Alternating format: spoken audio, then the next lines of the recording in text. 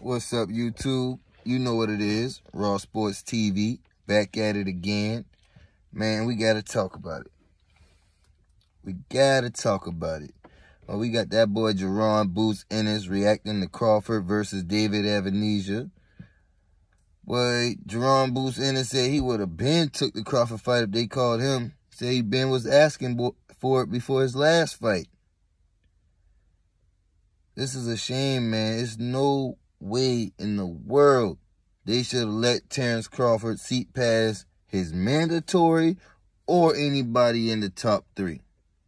For one, he shouldn't be fighting nobody but Errol Spence. That's for one.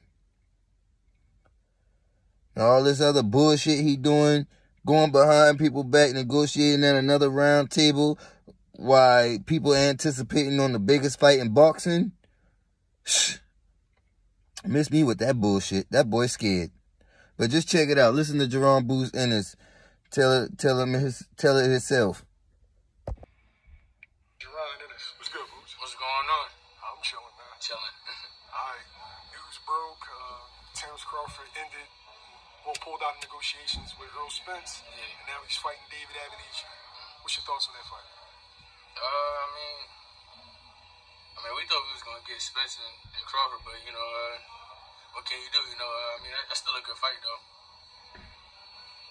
Now, David Avanesyan is ranked, I think, like 6th or 7th in the WBO. Terence Crawford is facing some criticism for skipping by Keith Thurman, yourself, Conor Ben, Virgil Ortiz for picking David Avanesyan. Yeah. Were you shocked that nobody else got a phone call? Yeah, I was surprised. I didn't think he was gonna fight him. If anything, I was thinking Keith Thurman. Like, if he wasn't gonna fight Spence, I thought he was gonna fight Keith Thurman. I was shocked too, Boots. Did you get a phone call about that fight or that potential fight for Terence Crawford? Me? Yeah. No, I ain't got no phone call. I would have took that in a heartbeat. Now, David Avanesyan is a guy that you pursued for a fight. I think your dad said they said later on they fight you later on. Yeah, I was trying to fight him my last fight, and they said they had needed a warm up or something like that, and I think they wound up taking a fight in like June or something like that, and I don't know. So I don't know what was going on, but he was definitely one of the guys I was trying to fight to stay busy. Now, you worked yourself up to be either #1 and #2 in practically every sanctioned body. Yeah. Is it frustrating seeing them basically pick past you to guys that, they tell you to earn your way up to #1, but then they pick a guy that's at #7? I ain't really too worried about these other guys. I feel like everything falling right into place. For real. Everything fall right into place, right in line.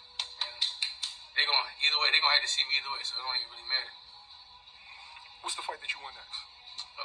Anybody that got a world title, so that's Errol Spence, but he was staying on it, so it don't even matter who it is. Anybody with a belt, I ain't trying to go backwards. I'm trying to go forward. Make a great name for myself and show these guys who the real best welterweight in the world is. So you just heard it there. That boy Jaron Boots Ennis said he would have been took that fight. They ain't called him. Skipped over his name. I'm wondering why too. How is it that Errol Spence Jr. has to fight either one of his mandatories and Terence Crawford don't even gotta sniff his mandatories? Hell no, man. This is crazy, man. They need to make the Terence Crawford and Errol Spence fight now. Mandate it. I don't care what you gotta do. I still haven't even heard Terence Crawford promote the David Avanesyan fight. Are they really fighting, or is he gonna pull out this one too? The way this boy do business is like he's trying to scam somebody. Hence, the reason why Bob Arum always said it's hard to negotiate with Bud.